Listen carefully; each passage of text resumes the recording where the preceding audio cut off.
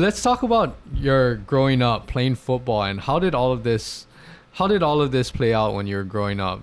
Yeah, I mean, it started off like growing up in a single household with other family members. Yeah. We lived with our uncles and aunties who are living right next to us. Okay. So we grew up in Makiki Part, Mhm. so right next to Punho, actually on Metcalf Street. Yeah. And so I had a lot of first cousins that actually live right next to each other. So growing up, having older brother and a younger brother, Uh-huh. and a few of these cousins Yeah. really get you, that gives you that, playful, competitive, when you grow up, you kind of build that, relationship, and you build that sort of, that competitiveness. Yes. And so, since the age of 3, we started living together, Okay. But I actually was born and raised in Palolo. Okay. So we moved to Makiki. And so when we moved to Makiki, we ended up living with near Mhm. my cousins and my aunties and uncles.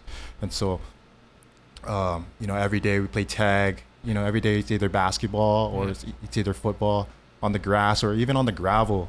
Yeah. So a lot of cuts and bruises were happening, and just a lot of memories that I had with these my cousins and Yeah. my family that kind of instilled in me the Yes. the And for everybody, qualities. that's a big thing in Hawaii, especially. Right. Especially when you're growing up. I think when you have big families, you're spending a lot of time with each other, Mhm. and then you all get interested in the same activities. Yeah. When did football start, or what sports did you play growing up? Growing up, of course, there's baseball and basketball. Usually when kids start doing Mhm. that before football, kind of doing cross training, and I started with baseball at the age of 4 and basketball. Okay. My uncle was my uncle Mungi. He was our coach, and that was actually our family club. Okay. And so it's called Kapahulu Ali'is. And so Okay. we kind of, being in Kapahulu, you kind of, playing with your younger cousins and, Yeah. your family friends, you kind of, have that connection, you kind of have that chemistry, Mhm. learning teamwork, and you kind of, practice every day, that's what started with basketball. And so baseball, when it's year round like this, right after basketball, we'll go right into baseball. Okay. And so with baseball, it's the same thing, Kapahulu Ali'is. And so same people that you play basketball with. Yeah. And so, it all started with, those connections with those people that I still have today. And so, Okay. yeah. And then how did you play basketball and baseball all the way through high All the way school? through high school, yes. Oh, you did play. You Right. played baseball for Punahou too? Right. I did play for Oh, baseball. I did not even know I played that. 1 Yeah. year for baseball. Yeah. Got it. So when did football start for you? Football started in the 3rd grade. Okay. My first year, we played for Kaneohe Knights. I played for Kaneohe Okay. Knights. And so, there's a lot of, coaches asking, recruiting, Pop Warner teams recruiting players to come to, Yeah. their team. So that's why I ended up at Kaneohe and played with a bunch of family members, and that's when my uncles and aunties actually moved to Kaneohe.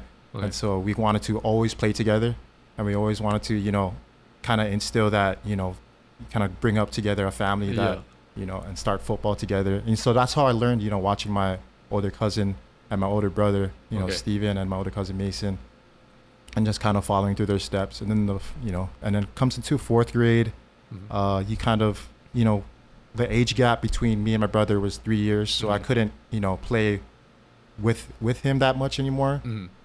And so we kind of went to, jump teams from Yeah. Manoa, and now we went back to Manoa. And so, of course, with the Pop Warner recruiting, you kind of play with new teammates, and you kind of, play with people that you're actually going to go to school with now. Yeah. So Manoa, since it's next to Punahou, Yeah. so like, you kind of play with, now you're starting to get to know the people that you're going to be playing with in the future. Yeah. And so that's what, as well as being with your family. And so you kind of have that two, cultures that you kind of,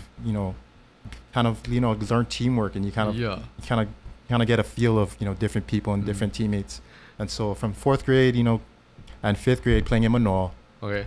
I played with Punahou guys that I still play with, that I still had played with in high school. Yes. And then in the 6th grade and 7th grade, I went to Kalani Falcons, Okay. which was another group of Punahou people that I actually played with too. Got it. That recruited me to go there as well. Mhm.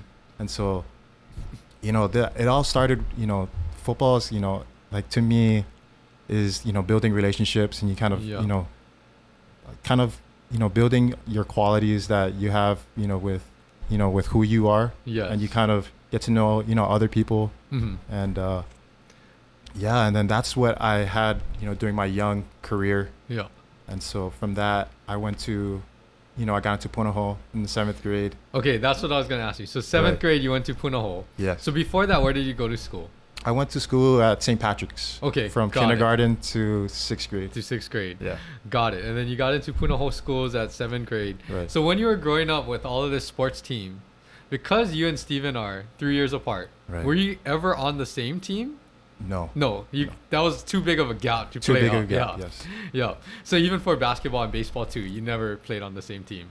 No. No. No. So really, when you got to high school, that's when you guys started to play together a little bit. that Right. Yes. overlap. Yes. So, yeah.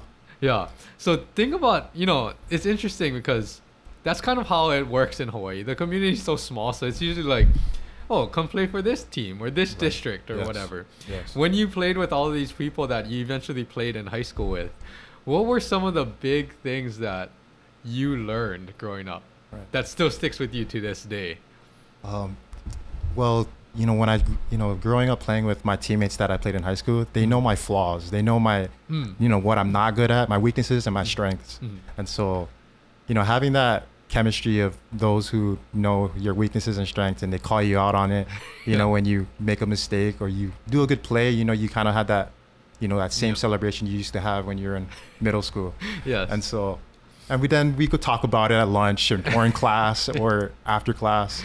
And Yeah. so we'd always, with my teammates, being my classmates, we would catch a ride, Mhm. carpool from school to the field. Yeah. And so you kind of build that, that chemistry that we have at Punahou. And so that's what, kind of got my, my career started at Punahou. Yes. Just having friends like that, Mhm. been there for you. It's interesting that you say that because this is a side note, but observation, because I've been around, well, obviously I played high school sports, but been around college athletics Right. pretty much as an athletic trainer my entire career. I've experienced professional sports, and that same camaraderie and teamwork Yeah. and joking around, that doesn't change no matter what level you're at. Yeah. Like I could be in the Detroit Lions facility Right. watching Sports Center, and you're still joking the same way that you would do in like intermediate school. Yes. So that's something that I guess people don't understand why Mhm. there's such a love for your team and the sports, because that never goes away. Like how you said, even when you got to probably college and beyond CFL, which we'll talk about, it's the same thing. Like you get to know your teammates and you build this trust and this sense of you're all reaching the same goal. So that's something that's really interesting.